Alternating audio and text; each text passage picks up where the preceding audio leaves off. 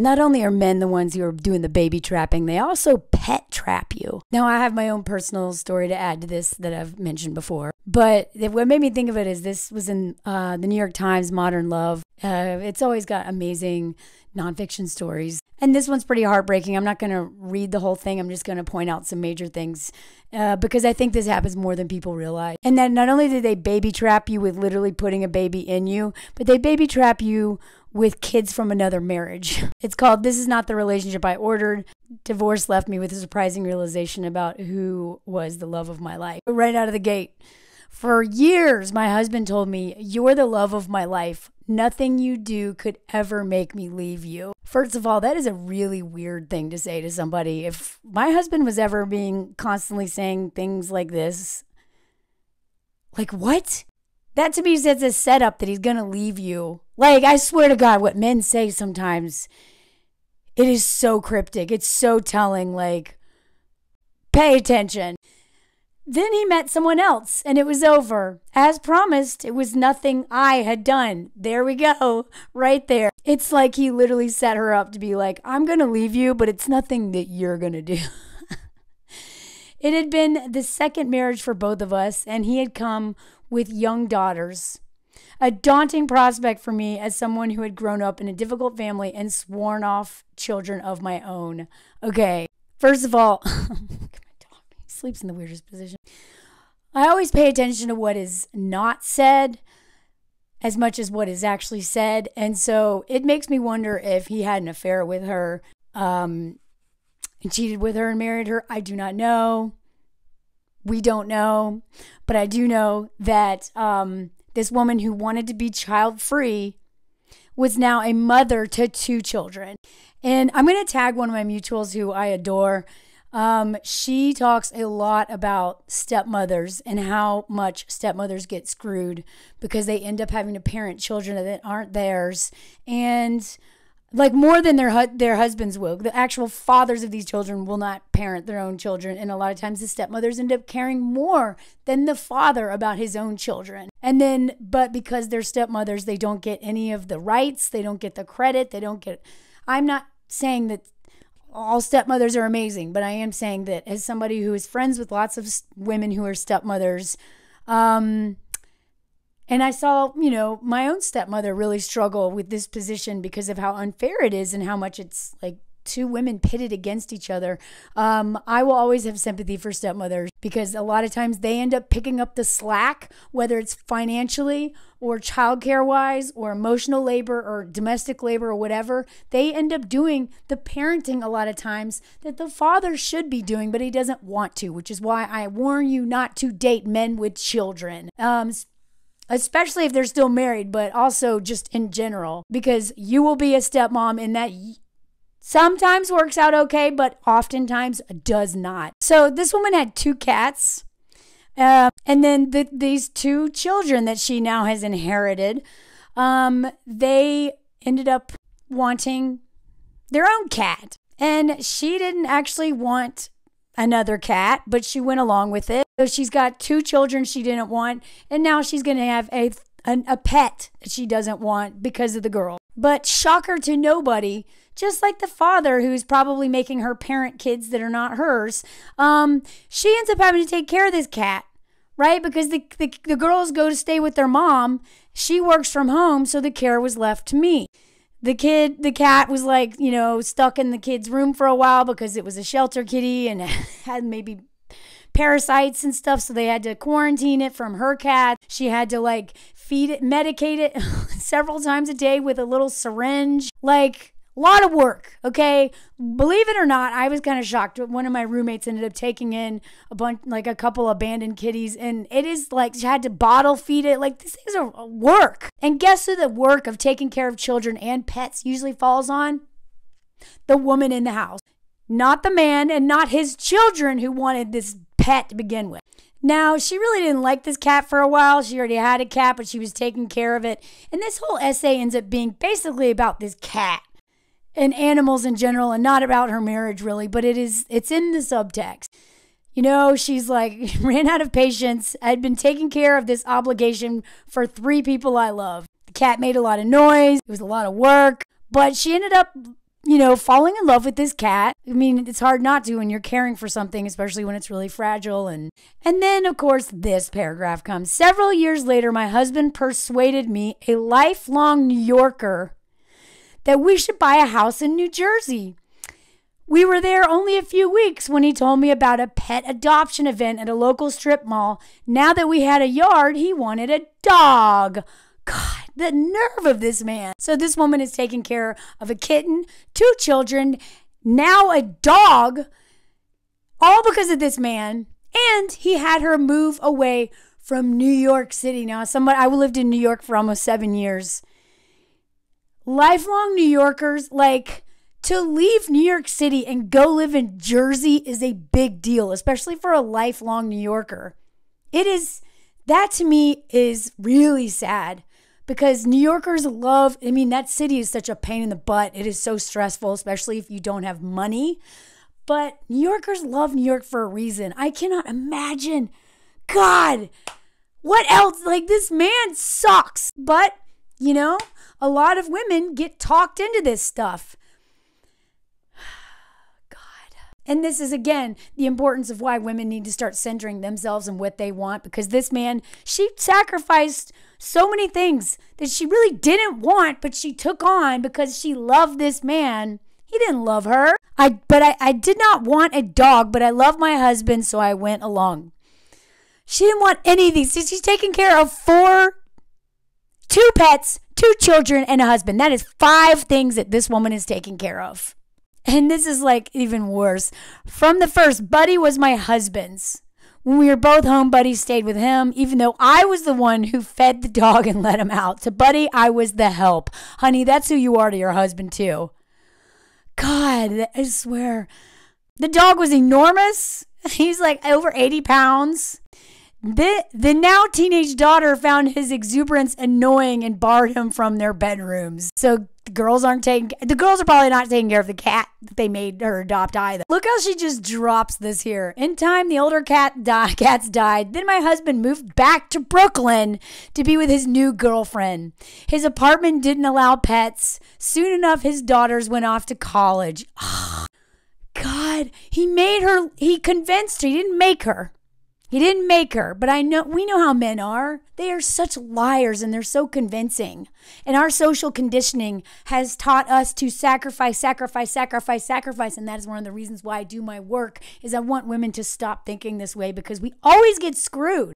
He gets to go back to New York. He's living in Brooklyn now. The exciting city with his, shiny new toy of a girlfriend. Clearly, I'm guessing this man cheated on his wife to be with her, because it seems as though he gets bored with women who give too much and needs the constant validation. Oh, look at him. Oh, look at that. Needs constant validation. God, I hate this man. But she's stuck in Jersey? A New Yorker in Jersey?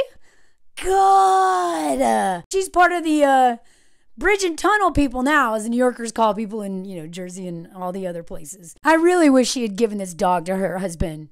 Made him take it. Why did you take this dog? Because his apartment with his new girlfriend wouldn't allow dogs? No. The dog didn't even like her. But this is a story of women sacrificing and getting screwed. This is a cautionary tale. Please learn the lessons from women sharing their stories, because this is what men do all the time. Convince you to have kids you don't want to have, raise kids that aren't yours, get pets that aren't yours, move for them, which is why I always say never move for a man. Leave your community, your culture, your neighborhood for them. And then he just cheats and leaves and goes back to the place that you wanted to stay to begin with. God! So she basically ends up moving to Connecticut. And guess who comes with her?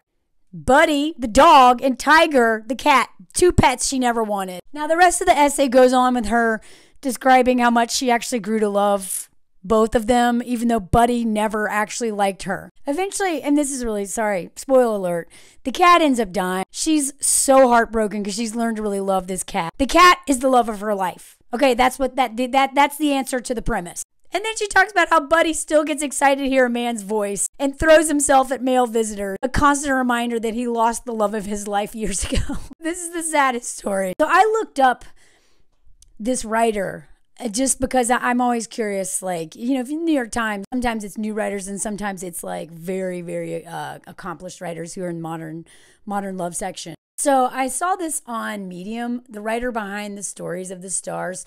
This woman, Elizabeth Klein, is an amazing ghostwriter. I mean, she's obviously very good at writing her own stories too, but this is her. The reason why I'm bringing this up is like this woman is brilliant, okay? I mean, I just saw some of the stuff she's done, and it just makes me so angry that a woman this smart, this amazing, this accomplished, like this, we see this all the time, was with such a piece of crap. I can't believe she still had a career, because she probably would have had even more of a career if she wasn't saddled with kids she didn't want and a bunch of pets.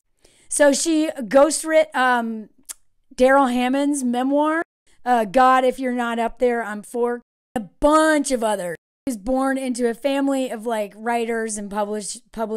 Her dad was close friends with James Baldwin and helped him write the classic Notes of a Native Son.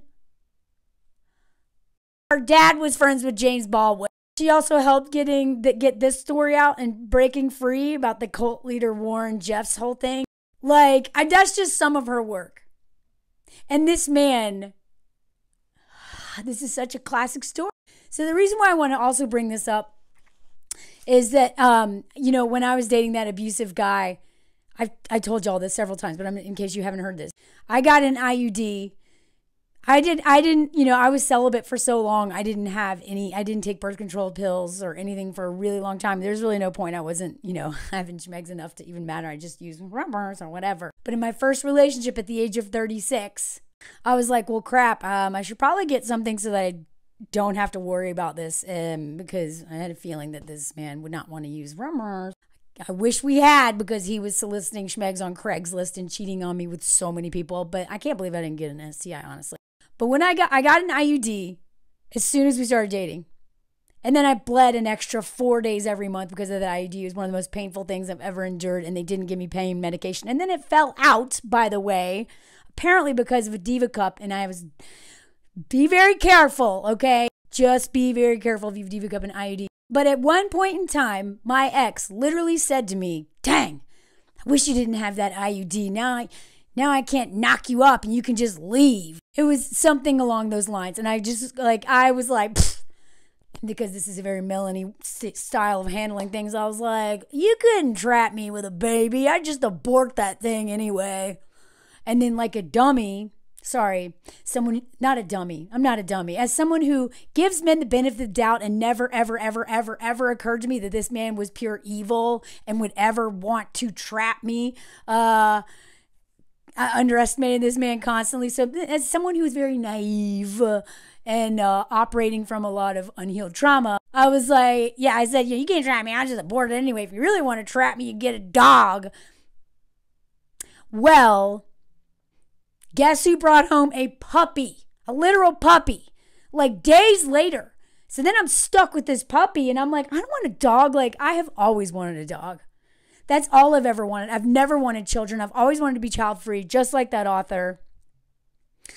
But I wouldn't even get a dog until I knew I was ready. And even with a husband now who helps, take care of the dog, like we both take care of the dog, I'm not doing it all by myself. He's still like more work than I imagined. Believe it or not. I know it looks like this is all he does all day, and he does, but he also is like a mess if I leave the house. So we have to hire babysitters, blah, blah, blah, blah. It is expensive. And it's, he never grows up, and he's so big, I can't take him most places. But I love you. I love you. I love you, Mose. Sorry. Anyway, I had to rehome this puppy because this man tried to trap me. And every time I talk about this, my comments are full of women who were trapped by pets.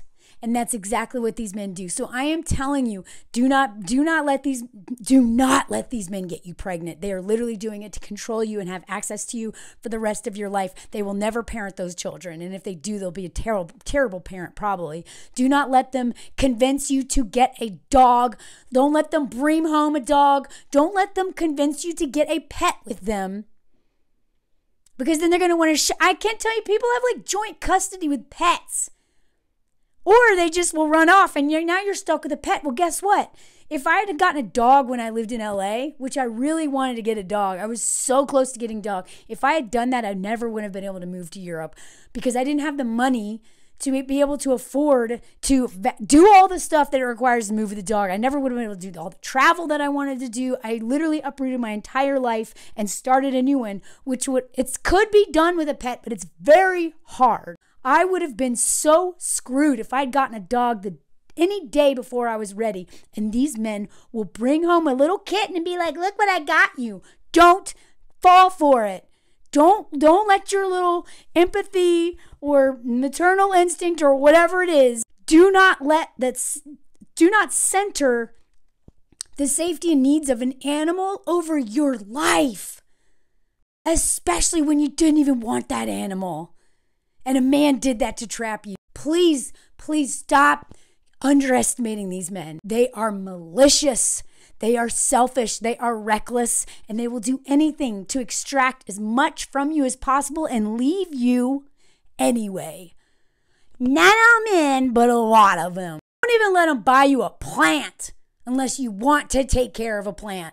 Men have never been taught to pour into ourselves and take care of ourselves. We are always going to end up taking care of something. Do not let a man force you to take care of anyone, not him or any of the things he brings home.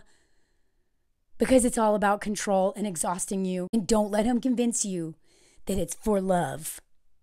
That's not what it's about. A man who loved you would never force you to take care of anything that you did not want to take care of. Be careful out there.